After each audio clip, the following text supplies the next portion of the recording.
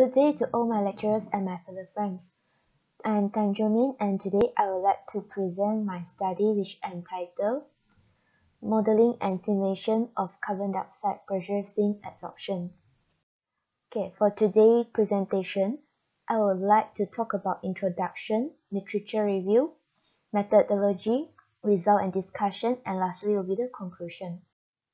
For the introduction, this chapter explains about the research background, problem statements, and the research objectives. For the research background, why PSA is chosen is because it is reversible, the adsorbent can be recycled, and has high adsorption efficiency. Apart from that, it also requires shorter regeneration time, can be modulated into a smaller space, and lower energy is required. There are three problem statements in this study. First of all, as part of PSA modeling, a couple of stiff nonlinear partial differential equations had to be solved repeatedly in time and space, with different initial and boundary conditions until the system attains cyclic steady state. Currently there is no detailed MATLAB coding regarding on this. Secondly, the designation of an effective PSA cycle and the selection of appropriate adsorbents are the two critical factors. Thirdly, PSA technology is still in embryonic stage in Malaysia. There are three research objectives for this study. Firstly, study on operation of PSA system and develop the mathematical model of carbon dioxide pressure swing adsorption. Next, develop a computer program by using the MATLAB software to simulate the performance of carbon dioxide adsorption in PSA. Lastly, compare simulated results with experimental data from journal to validate the predictive model. Let's move on to the literature review. These two figures shows the PSA process, and the PSA process is based on the Sacrum PSA cycle, which are 4-step adsorption, desorption, purge, and blow down. These are the summary of the literature where there are 5 researchers journals that I referred frequently for this study. Okay, let's move on to the methodology. This chapter will explain about the methods to carry out the study.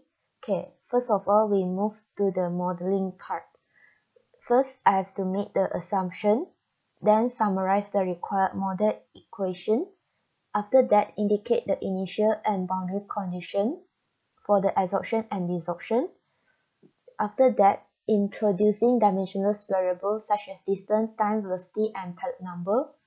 Then will be the dimensionless equation, where the equation and boundary condition are dimensionalized and solved by method of line and orthogonal collocation method respectively. And lastly, building computer program. There are 4 coding files have been coded, such as the Jacobi file called PSA, adsorption, and also the desorption. Then I will explain the algorithm of PSA model in the MATLAB coding. Okay, first of all, the core PSA file is the main file, where it calls the Jacobi file to calculate the position for Z domain.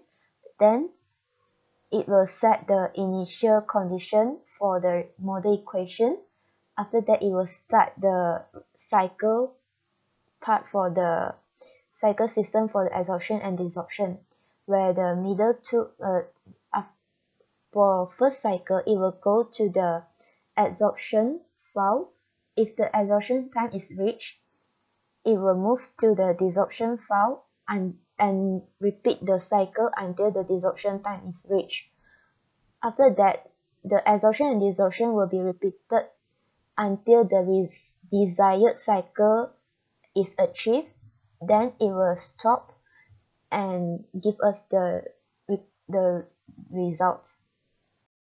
Okay, now I would like to go to the result and discussions, where there are 6 results will be discussed in this presentation, and due to the objective, I have to compare the simulation result and also verify the simulated result with the journal from the dentist and also the Cyqueria, which is two journals.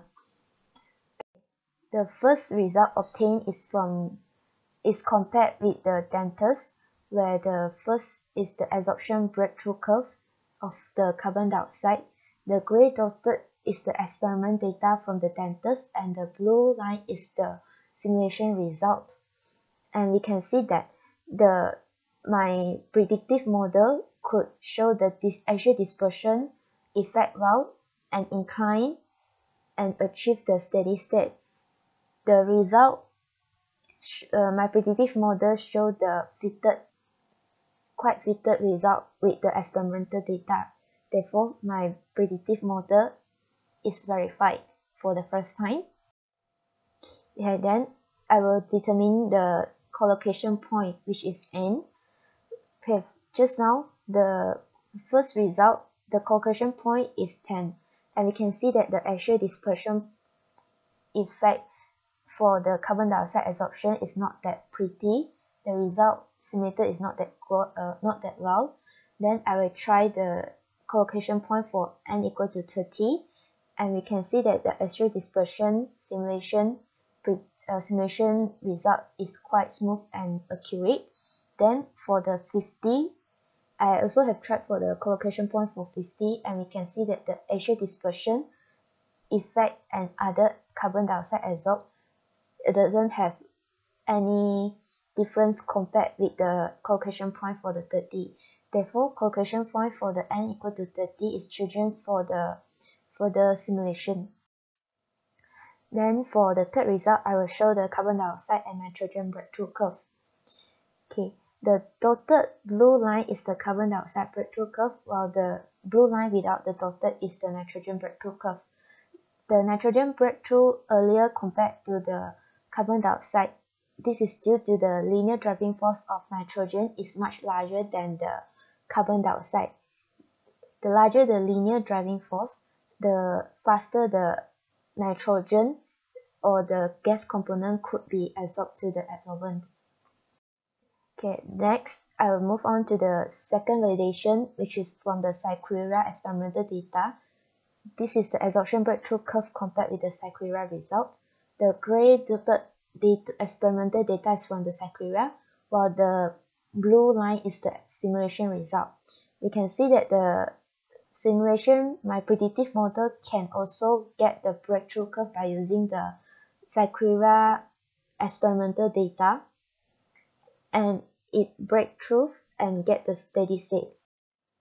Then from the Cyqueria also, I have tried for the adsorption and desorption, which is known as the cyclic process for this for this study, where this is the adsorption part and the second one will be the desorption part, and we can see that it can simulate the cycle by the proposed mathematical model.